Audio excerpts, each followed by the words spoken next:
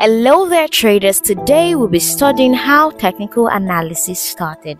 Technical analysis started in the 18th century when Japanese rice traders found ways to predict rice prices.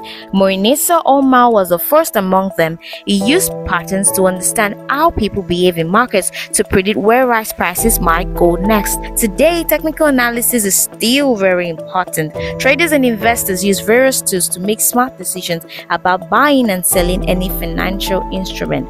So, from rice markets in Japan to high-tech trading rooms, technical analysis has come a long way in helping us understand the financial market. Happy exploring!